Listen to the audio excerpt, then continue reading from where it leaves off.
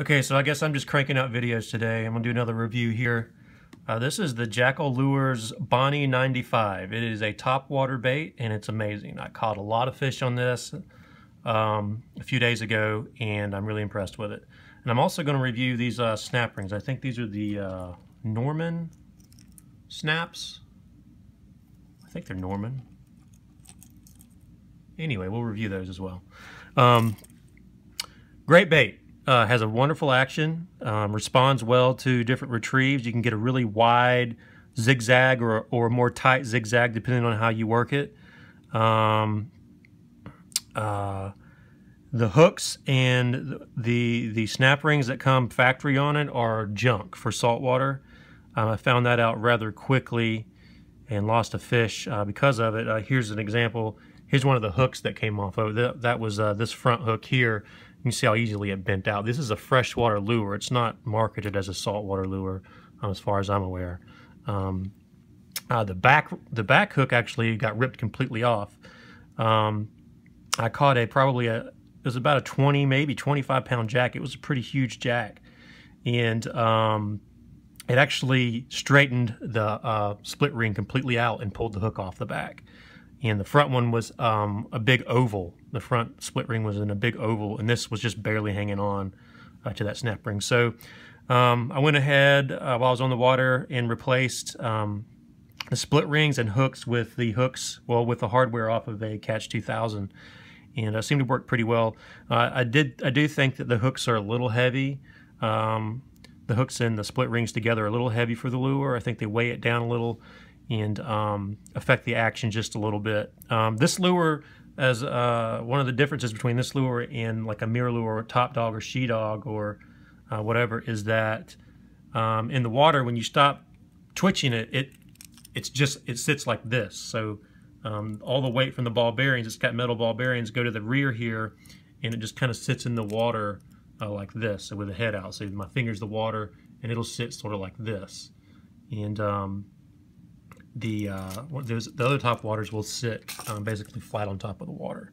And I don't know if that's good or bad. Didn't seem to be bad to me. Caught a lot of gator trout. If you didn't see my fishing report, I fished the Big Lagoon and camped on Johnson Beach there in Pensacola, Florida, or Perdido Key, and had a really good time.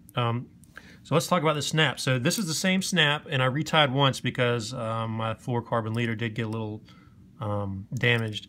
This is the same snap I used the entire trip, and it worked wonderfully. I was concerned that I might lose a lure. I had heard, reviews on them that from people who were like, "Oh, I put it on there and casted it like once, and my lure went flying. I lost a $12 lure." That's another thing. This is a $15 lure. It's not cheap, and you don't want to lose it. So that's why I'm giving you this review and telling you about these things. You do want to replace the hooks, and just be careful with how you attach it. So I was concerned with this thing. But it happened to work very well, and I caught 2 large jacks and 4 really large trout and several other smaller trout and pinfish and such on the same snap. I was concerned because you can grab the snap right here and put the bait up here and twist it a little, and you can take the bait right off. You don't have to squeeze these to open them up.